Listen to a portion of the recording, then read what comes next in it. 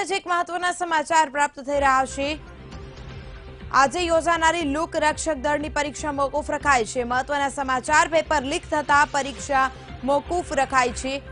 લોકરક્ષક દળની પરીક્ષા મોકૂફ રખાઈ છે, જેમાં 8 લાખથી વધુ ફોર્મ ભરાયા હતા। તે લોકરક્ષક દળની પરીક્ષા મોકૂફ રખાઈ છે। કારણ આપવામાં આવી રહ્યું છે કે પેપર લીક થતા આ પરીક્ષાને મોકૂફ રાખવામાં આવી છે। કેટલીક જે પરીક્ષા છે લોકરક્ષક દળની તે મોકૂફ રાખવામાં આવી છે। હથિયારી અને બિન હથિયારી ભરતી થવાની હતી કર્મચારીઓ માટે, તે આજે મોકૂફ રખાઈ છે। આજે યોજાનારી આ પરીક્ષા મોકૂફ રાખવામાં આવી છે। પેપર લીક થતા આ પરીક્ષાને મોકૂફ રાખવામાં આવી છે। લોકરક્ષક દળની પરીક્ષા મોકૂફ રખાઈ છે।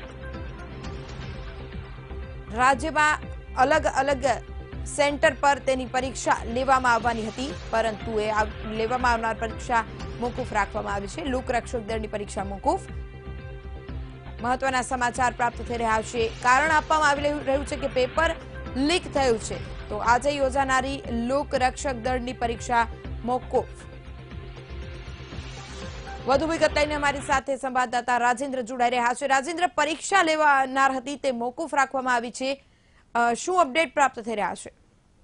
ગુજરાતમાં 7,000 પોલીસ કોન્સ્ટેબલની ભરતીમાં લગભગ 9 લાખ જેટલા યુવાનોએ ફોર્મ ભર્યા હતા અને જેની એક્ઝામ આજે યોજાવાની હતી। આજે 3 વાગે એક્ઝામની શરૂઆત થવાની હતી, પરંતુ એ પહેલા પેપર લીક થવાના કારણે આ એક્ઝામ રદ કરવામાં આવી છે।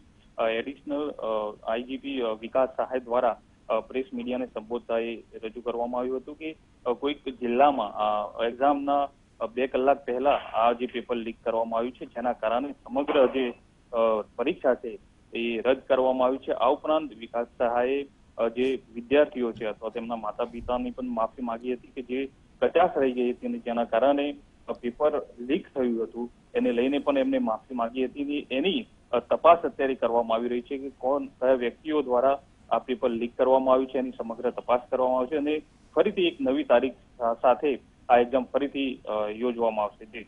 જી આભાર રાજેન્દ્ર, સમગ્ર વિગત લઈને અમારી સાથે જોડાવા।